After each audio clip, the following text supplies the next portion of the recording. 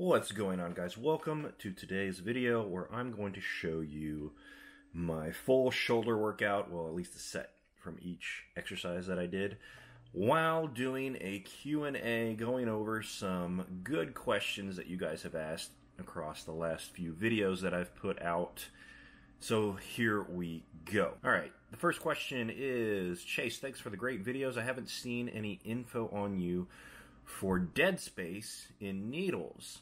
I'm on 200 milligrams per week with test sip from the doctor, and I find that there's a good deal that are left in the tips of the needles. All right, so the thing here, it's a really simple fix. I mean, he's talking about the leftover oil that gets stuck in the end of the needle because the plunger doesn't go up into the needle, so you end up leaving a little bit in there. The super easy way to fix this is inject some air. Leave a little bit of air in your barrel and inject the air. The air will push through the needle. It'll push all the rest of the oil through the needle so that you're completely covered there. I know a lot of people, I see it posted all the time, like, don't inject any air, it'll go into your bloodstream and you'll die. Guys, you need to inject like 5 to 10 cc's of air into a vein. That's a problem. Injecting 1 milliliter, 1 cc is not going to do anything. I've done it hundreds of times, no issues ever. Just chill out. It's not a big deal. Next question. What camera do you use? Well, I use an Osmo Pocket DJI makes. It's the same camera that's on my drone, but yeah, it's a Pocket version of it. It's a great camera, can film in 4K, 2.5K, 1080p, whatever you want. It has a decent microphone on it. That's the one thing that I wish I could improve about the camera. But the thing that I really like the most about it is how, you know, inconspicuous it is, how I can just kind of set it up on a ledge and then use my phone to control it. That's what you see me, like, in this video right now. Like, I have my phone, you see me carry it around with me. I'm controlling the camera with my phone. So, like, you see me right here, I'm grabbing my phone, and right here I'm highlighting myself to tell it to follow me. And there it goes, it's following me across the room. Yeah, so it has like a little head on it that swivels and will follow you. And you can turn it with your phone without actually having to go to the camera to turn the camera. So it's a great camera. It's like, I think it's $300 or so. It's super durable. I've dropped it plenty of times from pretty high up from the top of a squat rack, and it came out fine. And if it broke, I would probably buy the same thing. I'd buy another one. What earphones are you using? Those are the Powerbeats Pro. I think they're great. They stay in amazingly well. Never had an issue with them falling out. The charge on them is the best of any wireless headphone I've ever had. It's amazing how long the case stays charged, how long the earbuds stay charged. They're worth $250. I think that they were worth every penny. Next one, bro, did you ever get any acne issues? Can you make a video about that? It would be cool to see your insight. Acne, getting zits. Well, you know, looking at this video, can you see much on my back there? No, not really. Every once in a while, I'll get like a couple bumps here or there on like the side of my bicep around my shoulder area, but really, I don't get a whole lot of zits or acne at all. And I attribute that mostly to the fact that I pin very, very frequently. That's what I was telling you guys in another video. Like, most of the side effects I feel come from you guys being scared to do injections on a daily basis. Like, if you do injections spread out and only pin every like Monday and Friday or Monday and Thursday or whatever, that's going to be a huge, you're going to get a big spike in your hormones, and then you're going to get a big dip down low in your hormones, and you're just going to be riding this roller coaster of hormones, and your body's going to have trouble, you know, staying at a like homeostasis with that. And yeah, it's just not going to be a good time. You're going to get those kind of side effects. And I mean, I tried it. I used to do it. I used to do, pinning very infrequently. And yeah, when I was first getting into this whole thing, I did break out a little bit.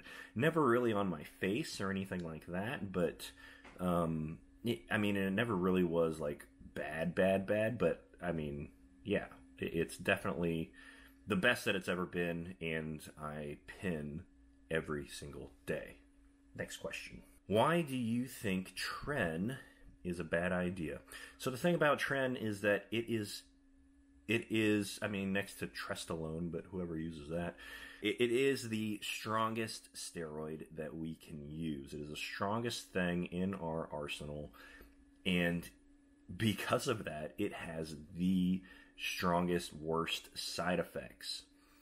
And I mean, that's just something that you don't need to screw around with unless you're about to go on stage to compete or something like that. The only time I feel that Tren honestly should be used is maybe 4 to 6 weeks before a show, before you get on stage and you're shredded as fuck.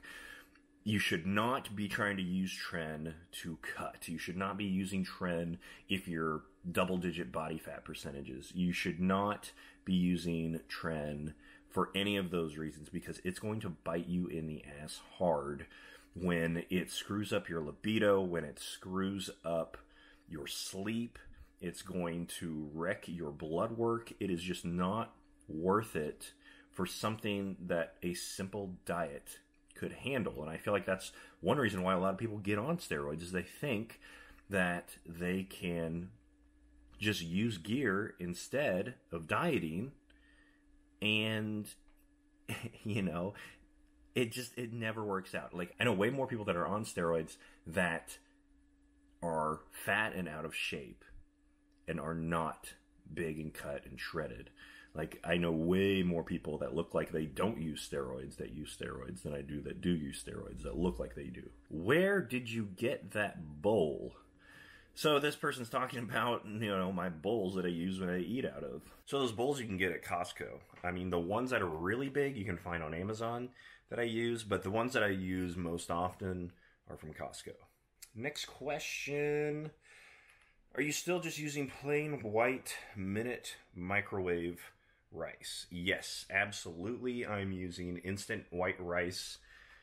And this has been brought up several times. People talking about, like, well, I use this one because it has the lowest GI of all the rices. And why do you use that? It's got high GI. Isn't it? What's it like spiking your insulin 6 times a day? Guys, the GI index doesn't mean shit when you're eating a full, well-balanced meal. When you're combining proteins and fats with your carbs. So the GI index primarily is talking about carbs and how quickly they digest and how big of an insulin spike you get from it. Now, if I just ate a bowl of plain white rice, instant white rice, yes, I would get a big insulin spike off of that.